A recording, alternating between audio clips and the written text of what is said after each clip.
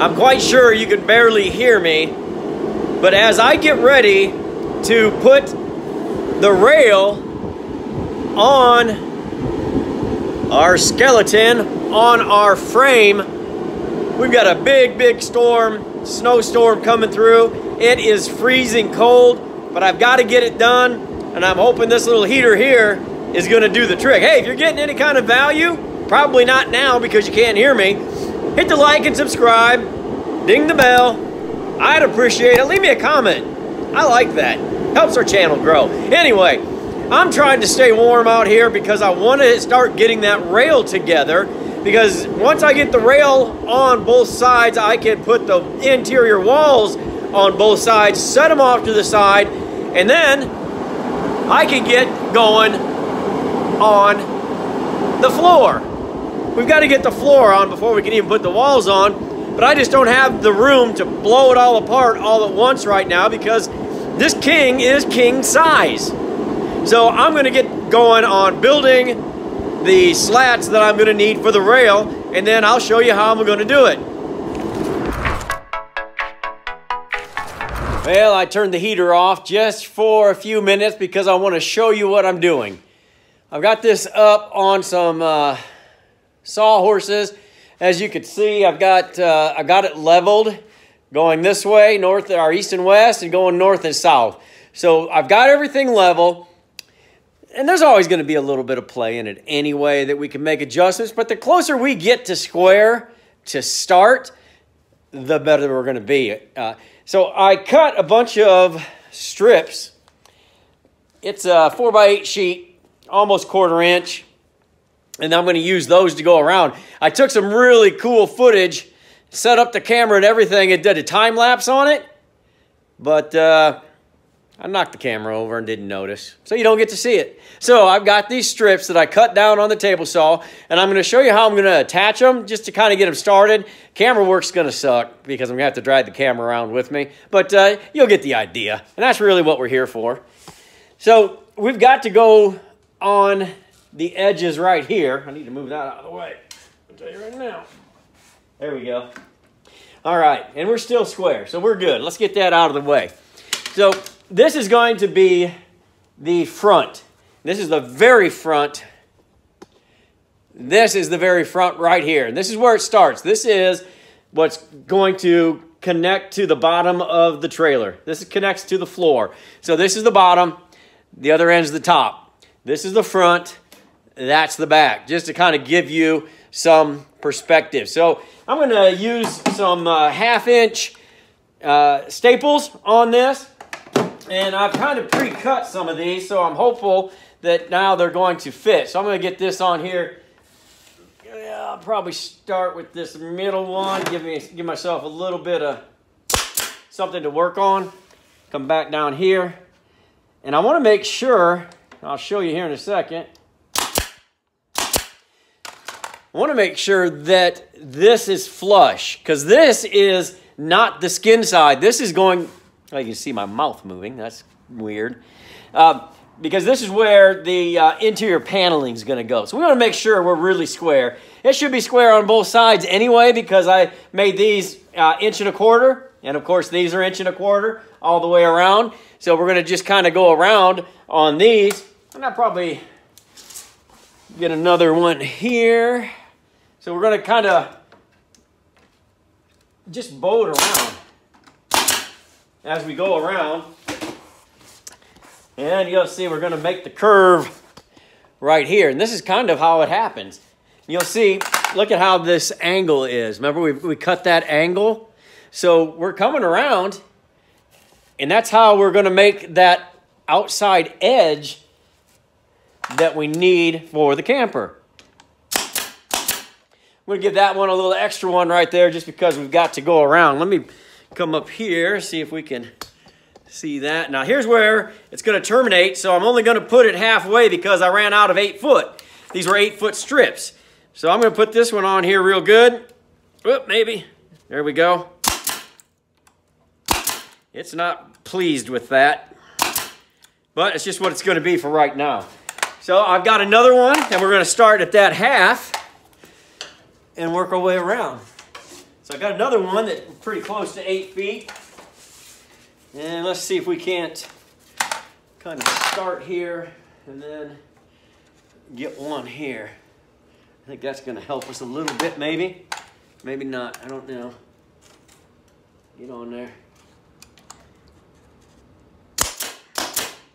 Come back here. Good. Perfect.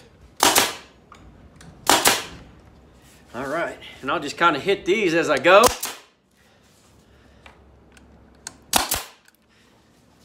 Move on down here.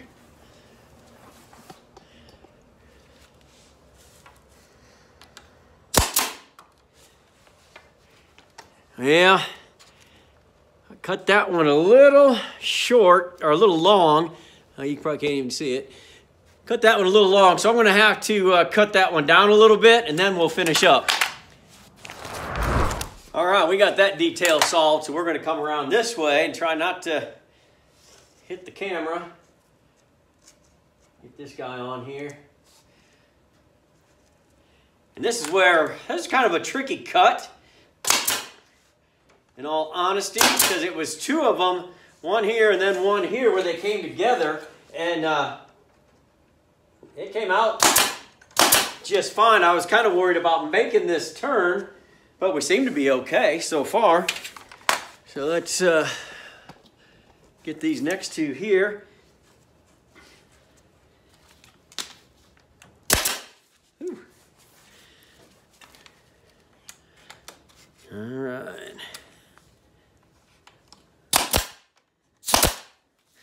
Now we're going to go, of course, this is the back.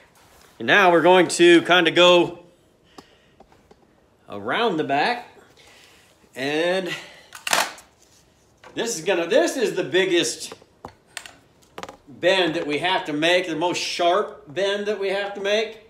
So it's not going to be easy by any means. I've got to put an extra staple in it. Now we're going to make this big curve right here. And you can see that, oh man, that's tough. Oh, it does not like that. It does not like that. Oh boy, I may have to do a little extra here. And that may not even solve the problem. We'll try. But this is just such a curve to make right here. Oh, I think we might have got it. Let's, oh, see, it hated that. Yep. So you know what we've got to do on this one? We're going to have to kerf it. So I'm going to go kerf one, and we'll see how that works. You got to get an idea now. It's taking shape. But in order to get this out to 1.25 inches, I've got to add layer upon layer of these. So I'll start my next layer and I'll glue all the way around. But I'll probably stop right here. Even though I've got 8 feet, I'll stop here because I'll want to start again right here, come all the way around here to where we have our first break. You don't want to put the same break in every time. So I'll go over the top of this all the way down to probably that far one down there. And that will strengthen this one. So I will never have a break in the same spot. So I'm probably going to have to do about 5 layers, maybe 6. I don't know. We're going to find out. But it's going to be glued and clamped. And it's also going to be stapled. There's our glue just waiting its turn.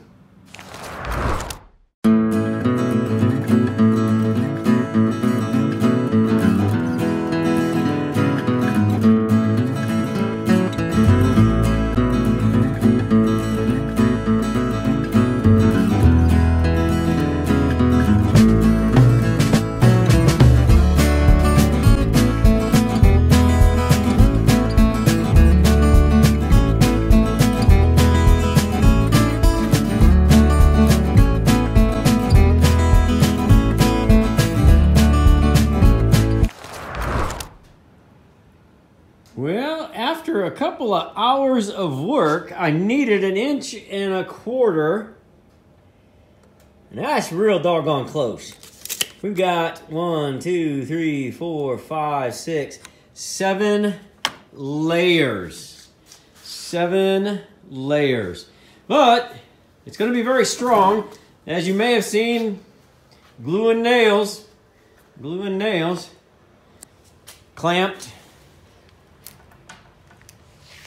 And we even got that stubborn spot back around here. See how that makes that nice curve? Man, that looks real nice. And that's where it was really, that was causing us a little consternation earlier. But we curved it, and then as the radius got bigger, it just sat down on there real nice. That's where your access door is. Actually, that's on the other side. I don't think there's one on this side. See, you can see there, access door. But that's where that would be anyway. I guess they just built it that way. Now, I didn't finish this right here because that's where the wheel well is going to go. And I haven't made that wheel well. I got to make that out of some plywood. And I'm going to get after that here shortly. But I just kind of wanted to show you this and show you one other thing that I'm going to do just to strengthen this up. So let me show you that. I've got some 1-inch nails in here, brad nails. And I'm going to end up clamping this a little bit anyway, but there's nothing wrong. This is 1.25 inches, so why not put some inch brad nails, like right here, right there. And that's just tightening it up. And it's not going to cause any problems whatsoever, just to run these in here like that. Now, the next thing I want to do is I'm going to take these 1.25 inches out, and I'm going to sneak over here, and I'm going to get these 1.75 inches, put those in, and I'm going to just kind of tighten up right on here, because these last two nails, it didn't make it all the way through. Really doesn't need to, not really, but I've got the extra brad nails. Let's just run a couple in. All right. All the way in, because I can see they kind of peeked out here on the other side.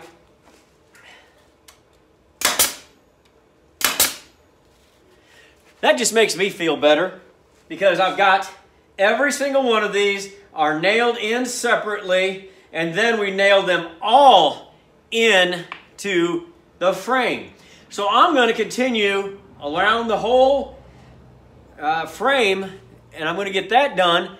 And I think that's going to make this really strong.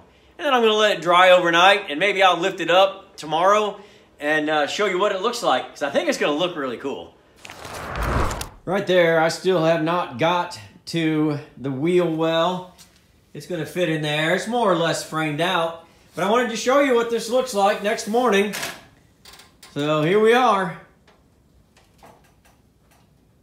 Makes it, look at that curve. I mean, those angles on the frame just makes it follow that curve real nice.